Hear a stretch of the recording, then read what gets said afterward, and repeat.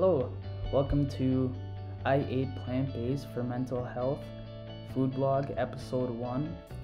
And today I'll be sharing with you how to make acorn squash tacos.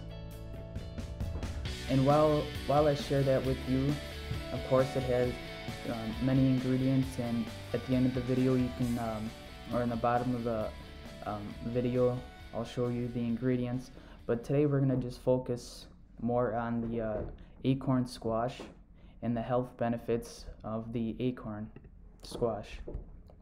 So we know that from healthline.com, so not that you think I'm just making this up, we know that it has good source of fiber, vitamin C, potassium, and magnesium. So what does that all mean?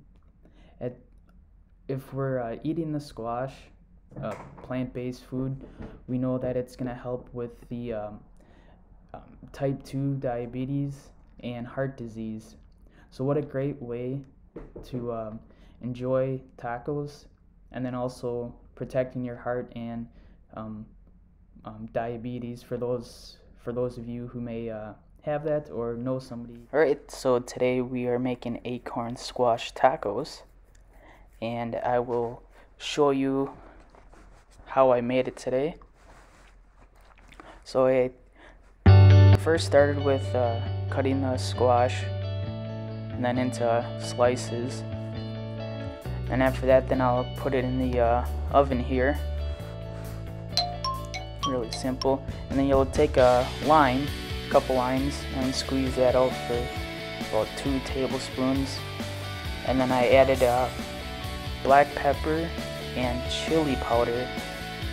Just mix that up, and then I'll have tomatoes and peppers, red bell pepper. I'm gonna cut those and dice those up. I like tomatoes, so I added a few more in, so instead of 1 like the recipe called, I added 3.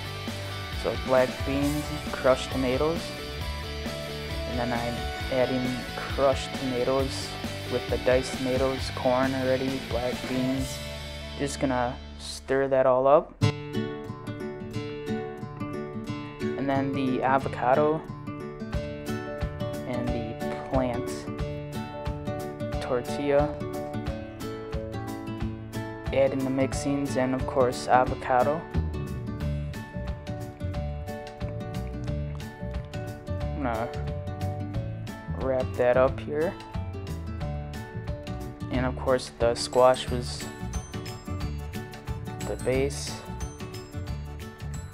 and of course we'll have the ending here, and it's ready to serve for your